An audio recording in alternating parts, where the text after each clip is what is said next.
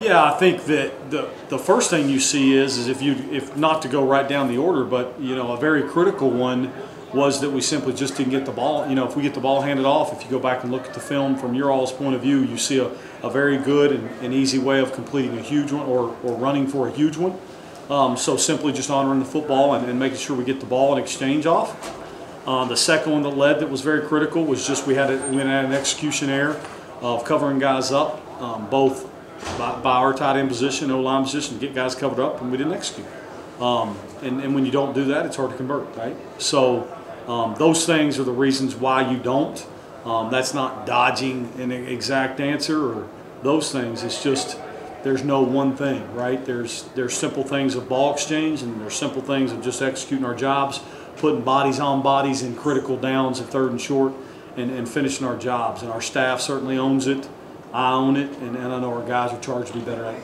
Coach, when you talk about the offensive line and the struggles that they had on Saturday night, how do you rectify that? And the second part of that question is, Estime just couldn't get going in that game. Only 10 attempts, though. Was there a reason that he didn't, take more than that throughout that matchup? Yeah, I would maybe correct it to say, listen, I stand for, beside, and with our offensive line.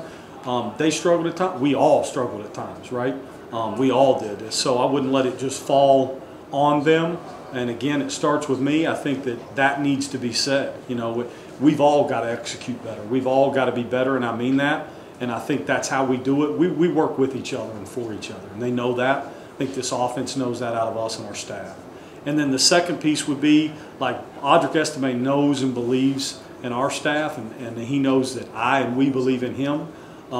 The game as it developed sometimes doesn't allow you to get what you think you're going to be able to get for an Audric within our game plan. As the game separated and developed the way it did and how they were attacking us, there were throws and different situations we had to go to put ourselves in a better position, and that's all it was. Audric's a big piece of this thing, and he'll continue to be. And then one more. The emergence of Jordan Faison and what he brings to this offense, bringing him on from the scout team and having trust in him in that matchup to put him out there. What does that say about him and your trust in him? Yeah, I think trust, Coach Freeman says all the time, trust is earned, and Faison has deserved and earned the right for us to trust him to put him out there. So no one second guessed that. Everybody knew that he would go out and really perform at a high level.